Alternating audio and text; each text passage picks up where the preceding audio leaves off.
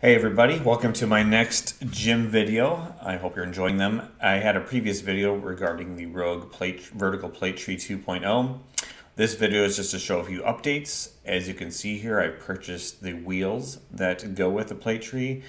All you're gonna do really is just take all of your weights off and then basically tip the tree over. And then the wheels are pretty simple to install. As you can see in the video, you just unscrew a bolt, put them in through the bottom, and then put the bolt on. Make sure they're nice and tight, and you're pretty much good to go. Once you have the wheels on, it's pretty easy to roll them around. When it gets really heavy and on carpet, it's a little bit slower. So it would work better on a slicker surface, obviously, but my goal, as you're about to see here, is I'm trying to do some other things. And in the next segment, we'll see how the wheels come into play for adding a few more plate branches basically onto the tree.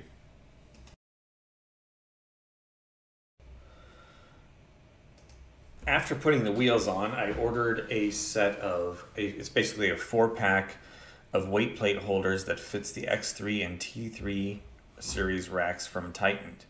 The reason I picked Titan is they're a lot less expensive than Rogue, and they have free shipping. I would have preferred that they're a little bit shorter, but I was able to take the hardware that comes with it, and basically, like if you had an X3 rack, I have a T3. They have the bolts that go into a 3-inch frame, and I can take that, as you can see here, and just thread it through the holes that are at the top of the Rogue stand, and then going all the way through to another plate holder on the other side of the tree, and then putting the washer and the nut on the other side. And then what you'll see towards the end is that I use these for 5-pound and 2.5 pound plates.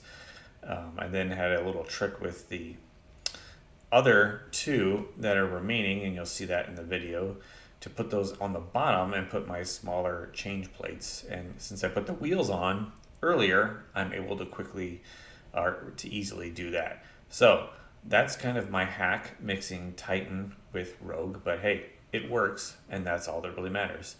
Let me know what you think. If you have any questions or comments, feel free to put them below and I'll get back to you. Thanks for watching. Bye.